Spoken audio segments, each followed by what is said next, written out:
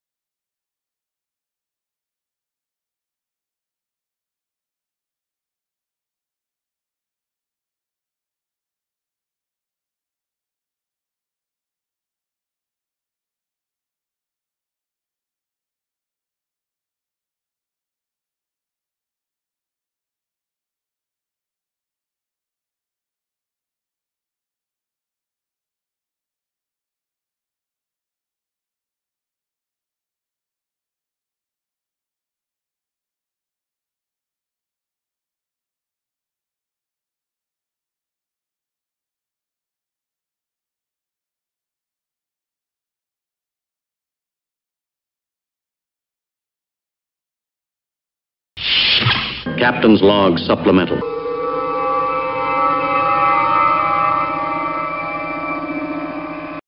Miss Vicki. Yes, sir. You know what? What? I've been thinking about this Sentinel system. Yeah. Tell me about the Sentinel system. So what I was thinking was we have the one car that's got the aim dash that's slowing us down.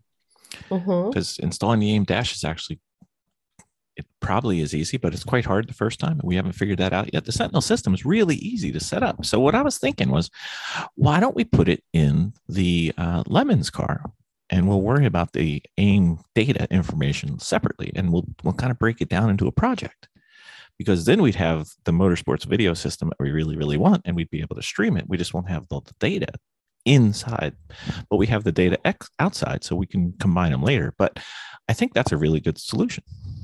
So what does this Sentinel system do? Well, if it had the aim data, it would have all the data on the screen, and you could see all their telemetry and everything live. But we'd be able to not only record it for viewing after the race, but we could actually watch our car during the race. Ooh, like on the monitor and everything? On a monitor, if you were at home and I was at a track, or if you were at the track and I was at home, depends on who gets the short straw, but we'd be able to watch each other. It's something I've always wanted to do. And you know what? If you're driving, you know what you can do on the Sentinel system? What's that? You can communicate to me with your hands, and I can't do a thing about it. Even better. So, if you need to give a wave or a Jersey wave, whatever you need, we could save it and see it on the screen. And then you can have up to 3 different cameras, and it'll have picture in picture. You'll have the basic main shot out the front window, and then 2 cameras where you put them wherever you want. One could be on the driver, or one could be on the rear view. It's kind of cool. Then we can upload it onto YouTube. We could bore millions of people on YouTube. I love it. All right. Very well. You know what the only downside I see about this? What? Your mom and my mom are going to be panic stricken the entire weekend watching this thing to see if everything's going well. This is true. We probably shouldn't tell them. I like the idea of having a sentinel. Mm-hmm. Well, luckily we have one. Maybe two. Depends on how things go. We're going to try. All right. That sounds like a plan. That's the project. We got to get that ready for the next race. Sounds great. All right. Very well. Thank you, ma'am. We have the potential new question for Ben Dawson. Ben Dawson, is there a way we could ask you questions about racing? Absolutely. That's why I'm here. Here? Where are we?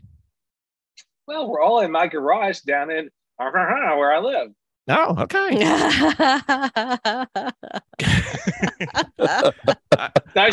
I've been there. It's a very nice place.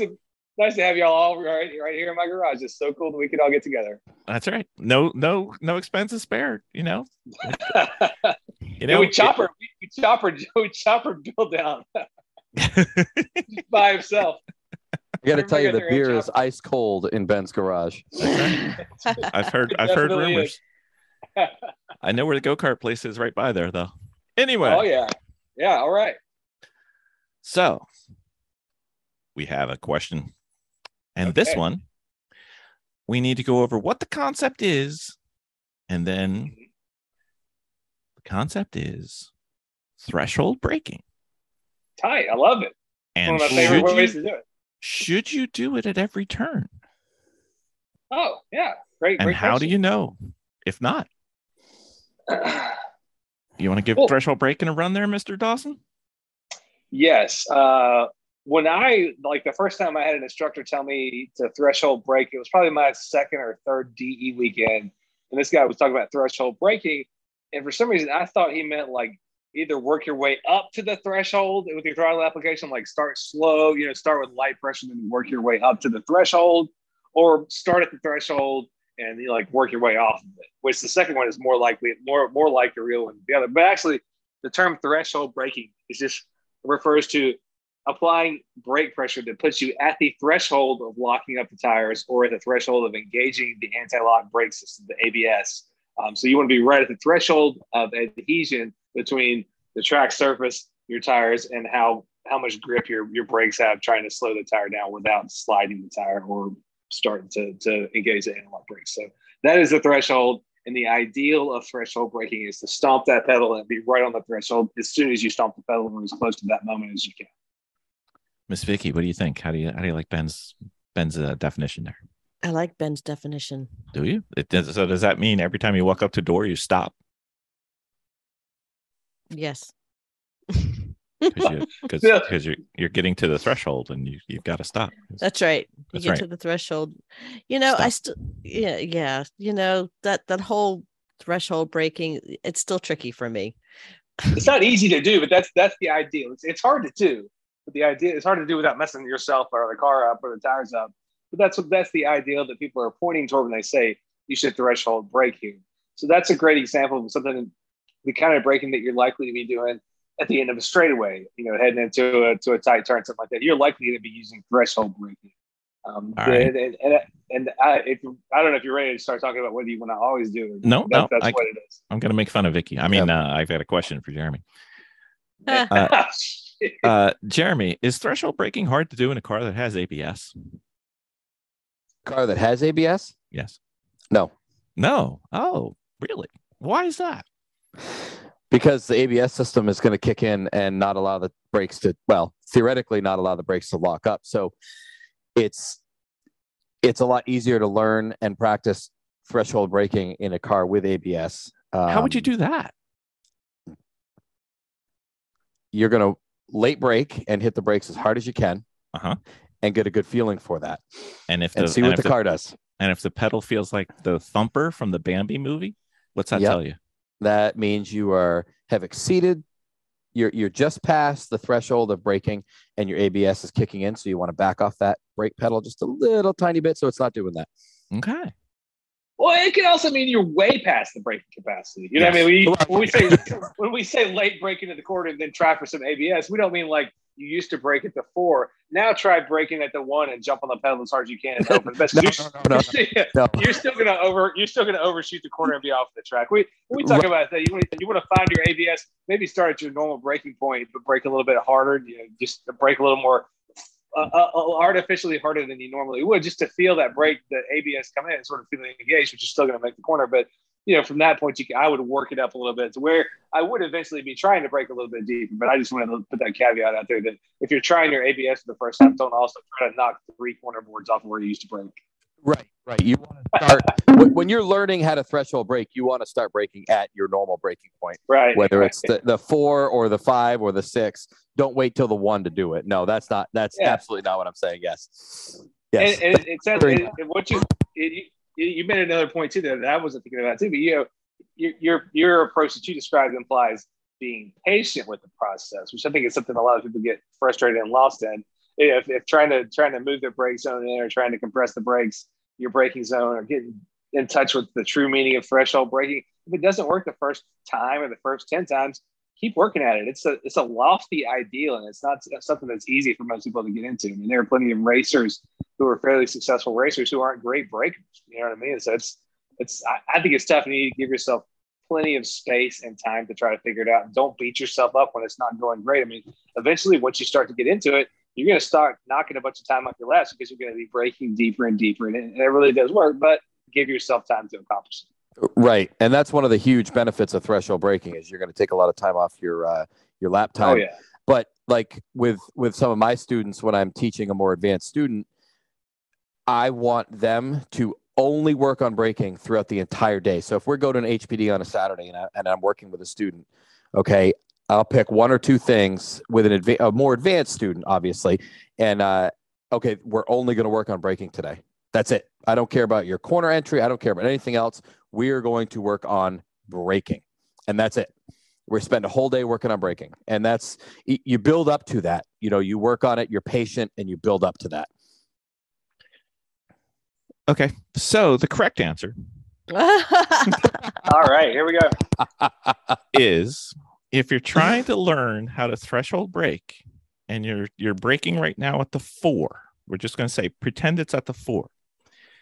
And especially if you have an ABS car, when you're learning how to threshold brake, you brake at the 4.5 until you feel the pedal vibrate. Because then there's no issue about worrying that you're going to go too fast to the turn. You won't be able to stop. You can stop. You have to know how hard you can hit the brakes. Right. So take all the pressure off of not being able to make the turn. Take the turn out of the way. Brake it to 4.5 or to 5. I don't care. Brake it to 10. I could care less unless there's somebody behind me. I don't care where you brake. Learn what threshold braking is. And then bring it closer to the turn, the specific turn you're going to practice your threshold braking on. And then you'll see what the threshold is and how it adjusts your stopping distance and how you can affect your process through the rest of the turn. But just take the pressure of making the turn or making the apex off the table. Mm-hmm. Back it up. Yep. Okay. Now, when you do that, when you're driving with your wife, she will say no, and she won't do it, which is fine. But that was the process. You back it all the way up. And then you gradually inch forward. And instead of braking at the 4, you'll probably brake at the 3 or the 3.5 when you're done, unless you're told no. And then you can know what threshold braking is. Now, the trickier part, and I was looking for some help from you guys, is when you're in a non-ABS car, A, how do you practice your threshold braking? And B, what are the bad things about learning how to practice or threshold brake in a non-ABS car? We might as well cover those. Hit me with A again. Well, how do you practice? What's the downside of threshold braking in a non-ABS car? I caught that one. I have only gotten the chance to race in a car with ABS just since we started racing my friend's E36 M3. So before that, the E30 we used to race did not have it. The previous owner, my beloved Ian Korf, had taken it out so he could put a proportioning valve in. So that car didn't have ABS either. My old Miata was kind of a stripper base model, so it didn't have ABS. So I definitely can tell you about the downsides of potential downsides of learning the threshold brake in a car with no ABS, and that is just you make a bunch of square tires. Flat spots. Does that make sense? Yes, you do. Flat spot city. So as you're working your way up to the threshold, you'll be braking like, I'm going to try, a quarter of a brake marker deeper, whatever. You're going to just dig a little deeper. All of a sudden, you're like, oh, it doesn't feel like I'm braking at all. And then you look in the side mirror and you see smoke pouring up in the mirror, like, oh, I don't feel like I'm slowing down because I am locking the tires up and sliding into this corner. But that's the big downside for me is that I've just definitely burned down more tires than I wished I had. But also, it helps you get a pretty good idea pretty quick. If your wallet and your feet can learn to work together and realize like, oh crap, that costs me a bunch of money every time I do it that hard. I don't know. My toe and my wallet got tied to each other pretty quickly once I figured out kind of where the limit was on how much braking I could do. But also, even if we're talking non-ABS car or ABS car, eventually traffic is going to help you learn how to brake too, because you're not going to want to keep getting beat into a corner by another car that's about the same as yours. So, ultimately, one of the ways you're going to find your context for braking and where you can and can't do it. And I've done this, live on the fly with track conditions are changing. If you're in a wet race or something like that, you see, on a race start, you see everybody hauling down. And they're like, whoa, that guy broke into so-and-so and he still made it through. Like, I'm doing that next time. You know what I mean? It's a moving target where you can threshold brake, depending on conditions, that sort of thing. So you can learn to do it. You can learn to get a good feel for it, but it's not always necessary. It's not necessarily going to be the exact same place, going into every corner all the time. You need to be able to adapt and move your threshold braking around once you kind of get the concept down. But the idea is for threshold braking applications is you're getting all the braking that car can give you, whether it's deep into the ABS system or just right at the limit of being about to lock it up, and then take it from there. Once you're able to effectively do that, you move your beginning of braking further into the corner, and likely you're going to be getting off the brakes better too once you kind of master getting on the brakes that hard. And just in case we aren't being absolutely clear for everybody listening at home, if your tires are sliding, your braking distance has just gotten longer. You ain't braking. You're not braking if you're sliding. Right. So in case you've never done this, sliding is not better. It's way worse. It is way worse. And that's why you want to start way farther back in the braking zone. That's a great idea, Jeremy. I love that idea. Man, who thought of that? I don't know. Some brilliant. Who came on the show and advocated for such a safe approach right out of the gate? I think it was Bill. That was a really good idea.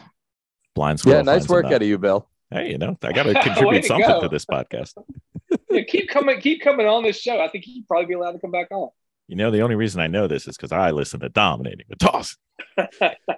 What other concepts are connected to this? Oh well, we haven't finished yet. So we talked about. That's what I'm saying. I know we haven't. What else we talked about how to do it with an ABS car. What would the suggestion be to learn without spending too much money? Right. Learn how to do this in a non-ABS car. Suppose you're in an old NA or NB Miata, from the 90s or early 2000s. Yeah. No ABS. What do you think? I'm in a non-ABS car. What am I going to try to do? Man, if you're the type of person who has to find the limit by running up and running past it, you can drive the car, consciously drive the car till you feel the tire start to slide and get right off of it. I mean, that's kind of one way to do it. Mm-hmm. Yeah, I mean, by that, still talking about the approach where we start our braking earlier than we normally had been. We just jump on that pedal, mm-hmm. jump on. As long as the caveat always is make sure there's nobody around you on track that's going to be surprised by your, off, out of time application. You don't want to be braking and somebody's right on your back bumper if you're going to brake in a weird spot.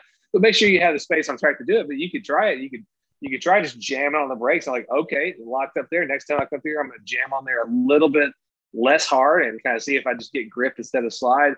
The other way to do it is just work your way up to trying harder.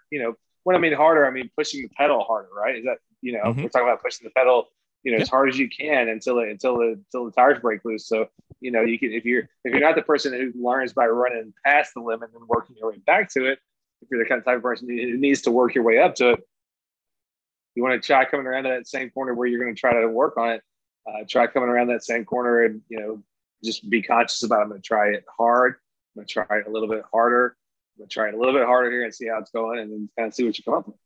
Right. And be ready, listening, feeling, even maybe looking at the mirror, be ready to get off that pedal quick. And then you won't flat spot the tire. Does that sound reasonable, Mr. Jeremy? That sounds 100% spot on. Okay. Miss Vicki. Yeah. How are you doing on your threshold braking? I'm getting better with it. You are. That's the end of the It's not the braking straightaway that bothers you. No, the self-preservation at the end just bothers me. Tell Dr. Jeremy what your problems are, and let him tell you. No, let him talk you off the ledge, because I do it. I end up in the tub. No, I'm gonna have to. I already know, and I'm gonna have to talk her off the ledge in the car with her. Yeah, I think that's what it is. Yeah. So and we've discussed this on the podcast as it is. It's just that self-preservation, but I have been getting much better because I'm not focusing on the signs anymore. I'm focusing on the turn. So I did notice that our last trip out to Thompson, which as short as it was, we shall not talk about Thompson. It was a bad day, except for Jeremy. It was a bad day, but I did focus and work on braking later. Mm-hmm. So you took that cookie off the top of the car. Yeah. But I think that I'm getting much better with it, but pretend people don't listen to our podcast. I know it's hard to imagine. What was your problem and how are you working through it? Okay. So the problem is that going full blast and full speed down the straightaway, I have an issue with at the very end braking late.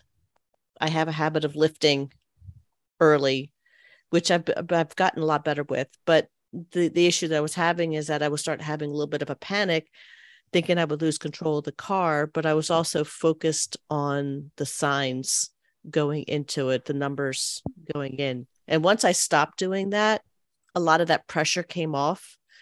So, I mean, I look at them quickly out of the corner of my eye, or I just glance over, but I don't focus on them anymore as much as I focus on the turn in and the exit now. And whatever cars are currently in my field as I'm doing that.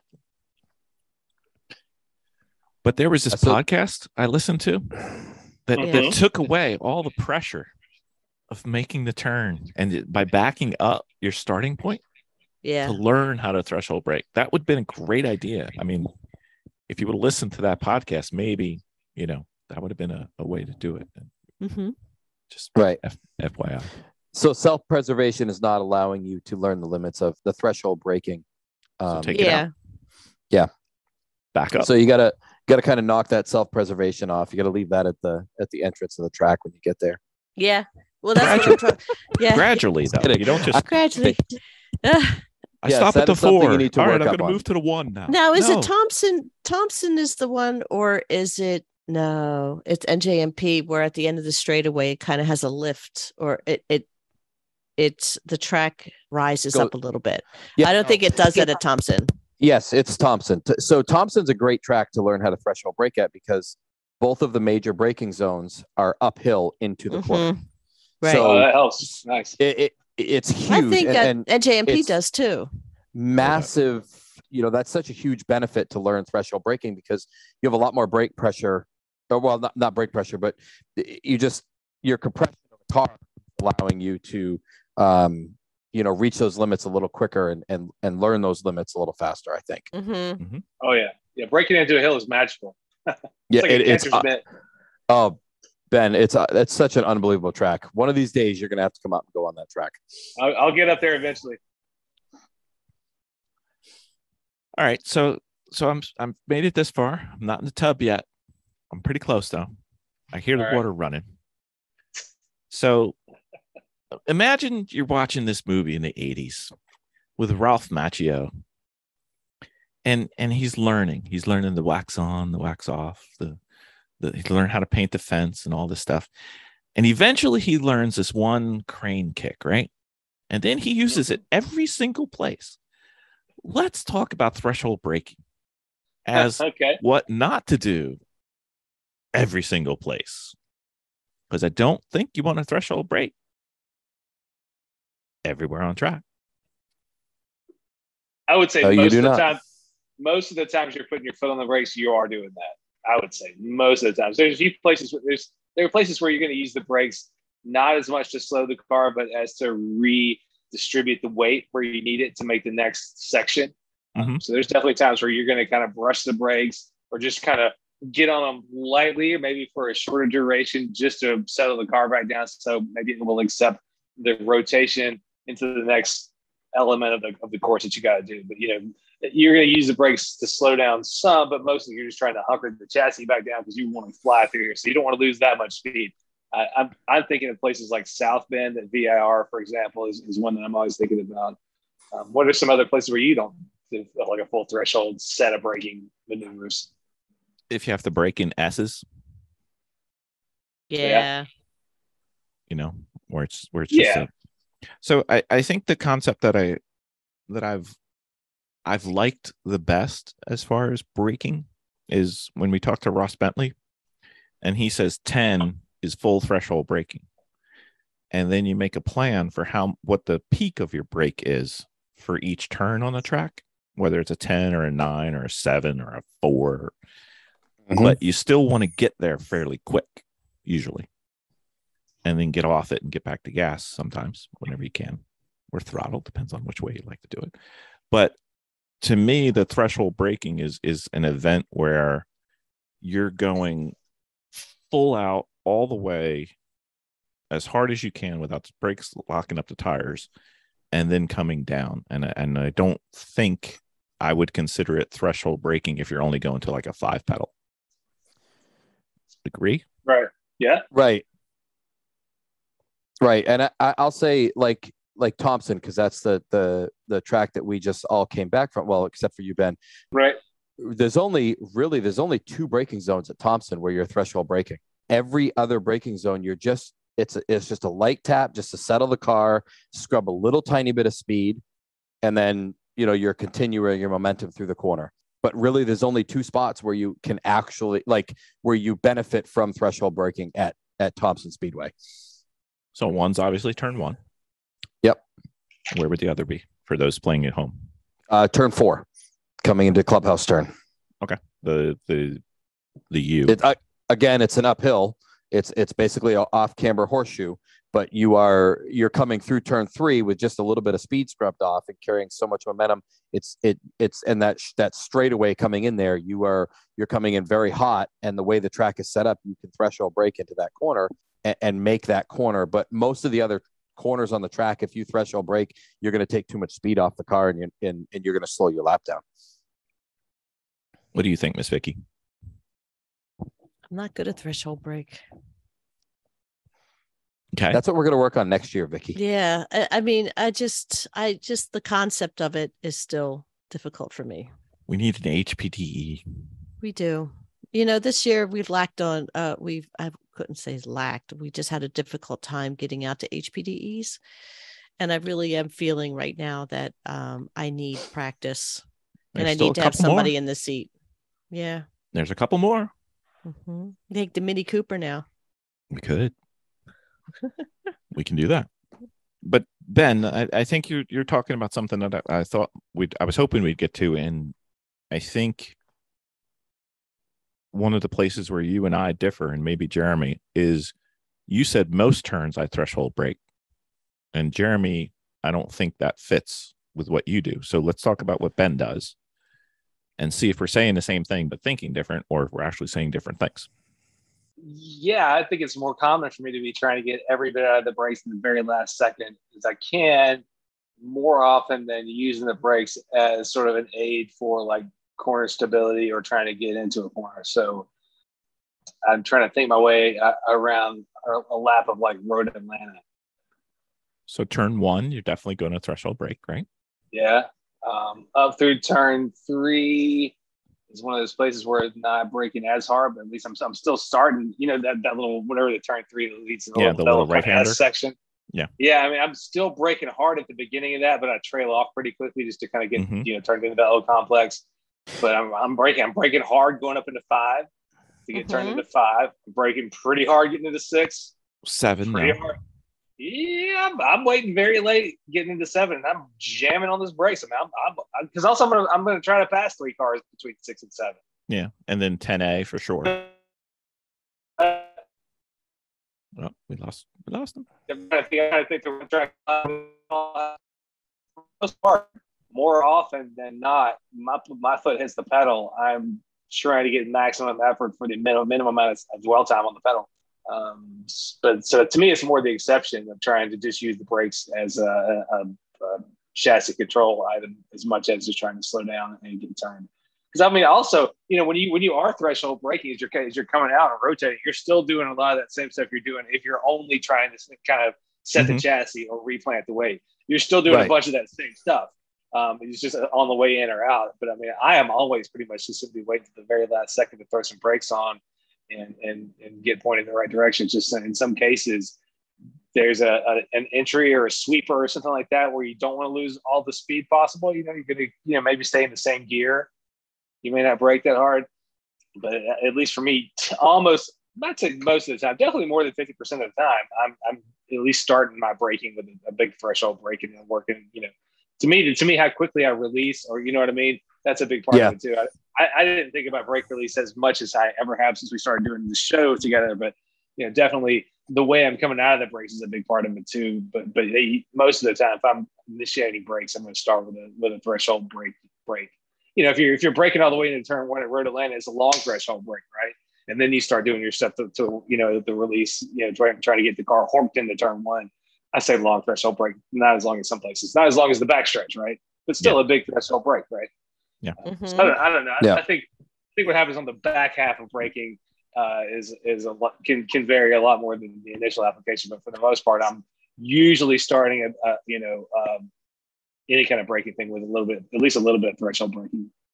So before we go to Jeremy, are you saying that your brake application rate, I don't know which way to do this because the camera makes everything backwards and nobody can see it anyway.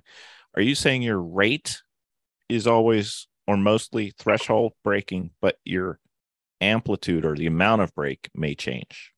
So you may not brake to a full 10, you may brake to a 7 or something a little less than all the way full, but your speed and rate of getting there, so you're on a threshold while you're braking.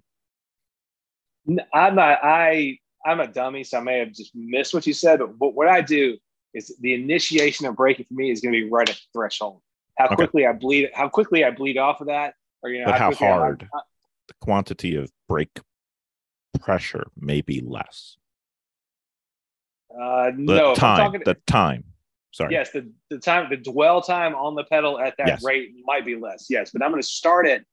I think one of the important keys to threshold braking and is central to understand is if you're using the term threshold braking, it means you got on that pedal as hard as you could get on it immediately, and then you stay on it as long as you need before you have to start backing out of it and turning it. But my understanding of the term is that's what threshold braking is that you're on that pedal as hard as you could possibly be on it without being in the ABS or lock up the tires. So anything you do after that is the later phase of the corner or the end of braking, but you initiated braking that way. So what I'm saying is most of my braking starts that way. There are some places where I don't want to lose that much speed. You need the brakes to manage the chassis a little bit. It's more rare to me than places where I'm going to really jump on the pedal to get turned in. So, but I can think of a few places where you are doing that, but it's much more rare than initiating with just a full pedal and then working my way through whatever else I got to do. Okay. Jeremy, where are you at on the spectrum? So I think it varies on what you're driving as well, because Ben made a really good point in where he was talking about where threshold braking, if you're staying in the same gear for a lot of the turn, a lot of the track, there may not be a need for threshold braking. Was that what you were saying, Ben? Yeah. So, there's places where you don't want to lose that much speed, but you need the little bit of brakes to get the car to do what you need. So that exists. I just don't. I don't encounter it that much. But it's a sure thing. Like you don't want to lose that much speed, so you can't be on the brakes that long, but you need a little bit, right? Right. And where I was talking about Thompson, where there's really two spots where you're going to threshold brake, is like when we just raced there, the El Jefe, the truck we were in, you're in third gear the entire track, with the exception of this one straightaway. So there's really, at Thompson, there's really only two spots. The other scrubbing to settle the chassis. But there are tracks where you are going to threshold brake entering every corner, like pit race. Pit race is basically a threshold brake every single corner, with the exception of the back S's. Yep. And that's it. And the little kinks. Yeah. Well, you're not on the brake at the kink, but yeah, you're threshold braking at pit race. That's a track where every time you touch the brakes, you are going to do exactly what Ben just said. You are going to brake as hard as you can initially, and then melt off that throttle, that brake pedal as you're coming into, the end of your braking into that corner. Right. So I think it can vary. I think it can vary track to track and vehicle to vehicle as well. Okay. So I'm not going to steal from an upcoming article by Mr. Bentley, but there's a concern that I have with misapplying threshold braking, in that if let's say that you're threshold braking and you are right on the limit. Mm-hmm. By definition, your car's speed is going down as quickly as possible, right? Right. Mm-hmm. Which makes your likelihood of over slowing higher. I know where this is going. Yeah. Right. Which, if you're good, like dominating with Dawson, you may be able to get away with more of it than when you're learning, like Miss Vicki. Mm-hmm. Because if she threshold breaks, when she finally gets to do it, what I don't want her to do is use the tool everywhere until she's good at it, because you can easily overslow by 5, 10 or more. Oh yeah. Which is worse than not threshold braking at all. Mm-hmm. Mm-hmm. Does that make sense? I would agree with that.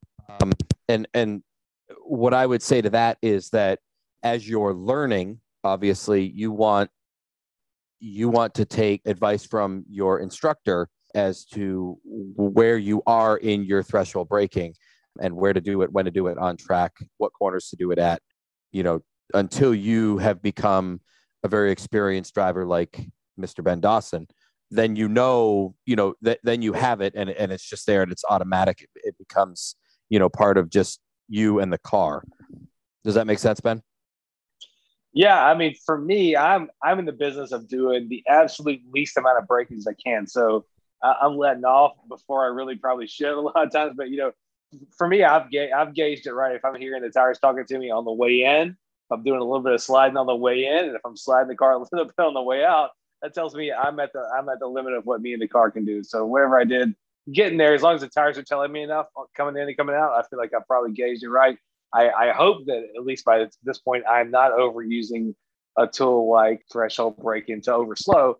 But you're right. I can understand how that could be a risk. Like you start getting real good, like, bam, I can really hit these brakes. Yeah, I think that might be something that happened to me when I kind of hit a plateau right before I started doing time trials, but I had been instructed for a little while. Yeah, I thought I was hot snot on a silver platter, but I was really just cold boogers on a paper plate. You know what I'm saying?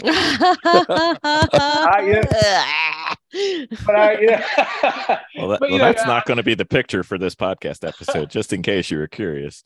But I'm pretty sure a symptom of my driving at that time was probably overslowing a little bit and making a really pretty corner, putting the car exactly where I needed to be. I don't think I had video in the car at that time, but I bet if I did, I wouldn't hear very much out of the tires. So, that was where I probably was overusing threshold braking. I was probably a really good Boy Scout about look how hard I can brake. But then again, maybe about driving up to the corner, but not carrying all the speed through the corner that I could have or something like that. So I understand that being a danger in a driver's development too is learning to get really good, really effective with your brakes. And then all of a sudden you're doing too much of it and everybody's driving around you. So there's certainly a happy medium to be found. And I would, I think as long as you're listening to what the tires are telling you, and if they're talking to you coming in and coming out, making nice good chirps and sliding up a little bit, then you're probably doing it pretty well. Yeah, right? I would definitely agree with that. So as much as we've disagreed on this, and we've talked about it from like 15 different ways, I think there's one thing that, as far as braking goes, that we can all agree. Okay. Especially if you've not driven on track yet, is that your car can brake way more than you think it can. Yeah. Yes. That's always one of the funniest things about taking like a passenger out who's never been on the racetrack is you see them over there. They're over there hitting the floorboard on their side, like wishing they had a brake pedal. And I'm like, we're not anywhere close to where I hit the brakes yet. That's always a nice time.